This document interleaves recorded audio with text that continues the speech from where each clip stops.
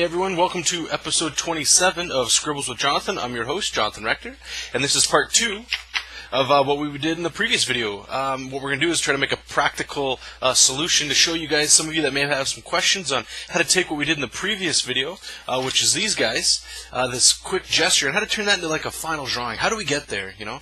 What are the steps that we take, or that I take, that you guys may get some information from? How do we take that and actually apply it? So what I figured I would do is just do a quick recap of what we've already learned in previous videos, and that's what the first video was, basically just sum that up. And in the second video, what I'm going to do is I thought, to make it a little bit more practical and show you guys how I do it, I'm going to show you basically the first stage in what I do in a drawing, which is that gesture and underlaying drawing, and I'm going to do about, let's say, 3 poses. And then from those 3 poses, what I'm going to do is show you what I would do with those, and then take it to a final one where we start throwing the anatomy and maybe some clothing and stuff. I may do one with clothing and the other 2 anatomy, just so you guys can see that. And then, like rendering and finalizing it and all that good stuff. So we're already a minute in, wasting some valuable time, so let's get into it. So I guess this first one we could do maybe a guy just kind of like, a classic, maybe surprised look. So again, we'll start with the chest. I usually like to start with the chest. I find, it's one of the bigger masses on the body. And everything pretty much stems from the chest and the hips. So I think what we're going to do is we're just going to maybe flare it out a little bit that way. Get a little bit of foreshortening going on in here.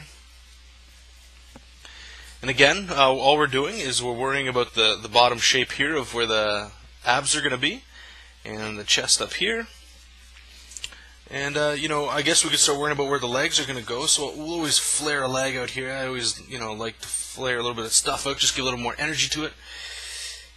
And here I'm just going to bring it down here, and I'm going to make sure that this leg is actually hitting the ground. So I'm just going to establish where the leg's going to be. And this one, maybe this could be like a cross-body punch, So this leg, let me just see.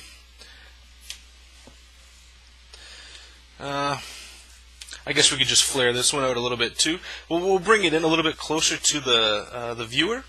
So I'm not going to bring it in as much as this leg here. Just working some foreshortened shapes here, and we're actually going to make it look like the leg's lifting up a little bit there. And so here, now that I know I'm going to do like a cross-body punch, all I'm going to do is just start working in the actual perspective. Again, doing nothing too radically different that we did in the previous stage. I'm going to establish where one arm's going to be, circle where the other one's going to be, and I'm just going to carve in where the neck should pop out. And now that I have the neck, I'll just bring the neck out a little bit, and probably just toss in his face. And the arm, we'll actually bring it out quite a bit here. This is going to be his elbow. Just going to do a little... Sometimes I like to work in these triangular shapes because it shows me where the muscle should be, and the arm doesn't have to travel too far out, and it gives a little bit of perspective and foreshortenment. So I don't know if you guys can see it there a little bit. And, I'm just going to establish the angle of the head here. And this other arm, where should we put that? Maybe, we'll just put it down here, just so you guys can see it here. Now we're just going to have a little bit of the forearm there, and we'll have his fist sticking out there. So again, it may not be the most energetic pose, and I can already see some of the errors that are already in there. But what we're going to do is, all I'm showing is I think, because I'm looking at the timer now, what I'll do is I'll do 2 of these, and then I can show you guys how we bring that one on. So this one's pretty much done for this step. Let's just put it over here. And I guess a female should probably be a little bit more appropriate. That way we can show, male and female versions, even though they're basically the same. It's just some of the anatomy is a little different. I mean, anatomy in the humans are the same, but in females, the hips are a little bit bigger and stuff. So maybe we'll just do a traditional, maybe like a wizard kind of pose for the female. So again, just worrying about where that chest is going to be. And this one, I don't think we'll go too crazy with it. Maybe we'll do some drapery as well. One thing you can get away with doing with the female is you just flare out the hips a little bit. So I'm just going to flare them out, and I'm going to be a little bit more... giving, I suppose, in the width of the hips here. And again, just establishing where we're going to have the abs and how it's going to connect to the actual chest. And we'll just bring her leg in here. And maybe she's flying too. She's a wizard after all. Actually, we might be able to get away with, and this is actually that I'm looking at the male one. This is pretty, I was going to say bring it out over this way. Again, we're doing the same type of flaring that we're doing with the legs. I was hoping I didn't do this so I could actually show a little difference between them. But, I mean, for now, we'll see how this goes. We'll establish where we're going to put the arm sticking out of the chest. The perspective here, we're going to put where the neck's going to be. And her head is actually going to be about there. Make sure we got the neck connecting all right, and then the hands. We could do something cool, you know, like a weird kind of. You see it all the time with wizard poses and stuff, where here's the hand. Basically, the hand will end up looking something like this. You know, where you have the fingers kind of coming up like that, and then you have the fingers wrapping down, and a thumb will stick out. You know, kind of like this here. So I'm just gonna roughly indicate that that's where I want the hand to be. Her forearm's going to go there, and you know, her shoulder's probably got to pop up that way. And then this hand, we'll probably do, we'll just stick this one out a little bit. And again, we could probably do something cool with the hands over there. And I mean, she's pretty much done, you know. I should probably establish, again, you know, I'm going to put the breasts in now. Usually I'd go in and do that when I'm worrying about the anatomy, but I figure, you know, may as well hit two birds with one stone here. And, you know, we'll get them in now.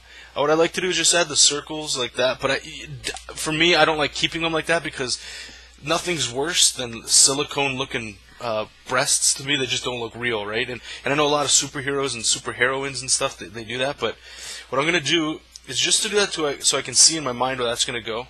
And I mean, this could probably be another tutorial on another thing, but just how they actually connect to the pecs. The pecs are always still on the females. Don't ever not give them pecs. Those chest muscles are still there. It's just they have the lumps of fat that actually go over top. So, again, this will be something we'll cover in the next stage, but I'm just doing it here for me here. We'll have that, and I guess she'll have, we could give her a cape. Why not? We could actually have it maybe flare up a bit. And usually in the gesture drawings and stuff, when I do capes and drapery and stuff, I usually go pretty wild right off the go.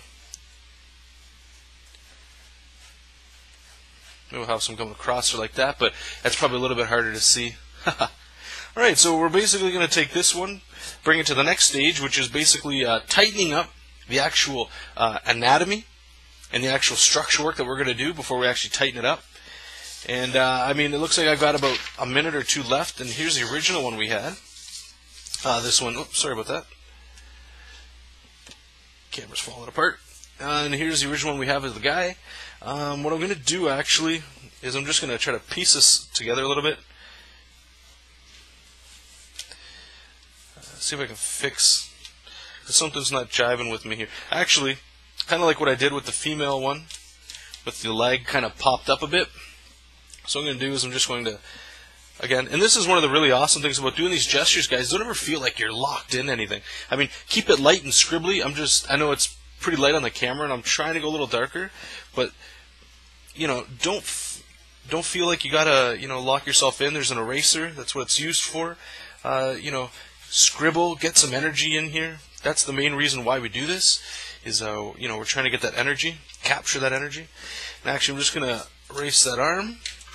I've got a minute here, so let's see what I can do. Basically, I just want to flare this leg out.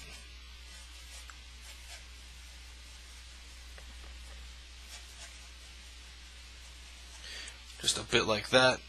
And this arm will actually, his other arm here will have in the background like this, like he's trying to throw a fist up in the back. And maybe that gets a little bit better of a pose. But anyway, so thanks so much for watching. I really appreciate it. You guys can, we'll try to do another video for you. I think Thursday. This Thursday it'll be up. And if not, or actually, we'll try maybe doing Thursday and Friday for you guys. So I appreciate it.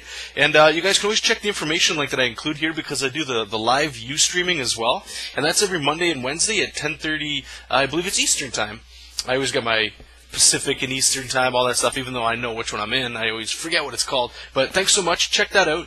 And you guys can, if you have any questions, always don't feel afraid to get a hold of me. And you guys take care. Have a wonderful week, and we'll talk to you soon. Bye.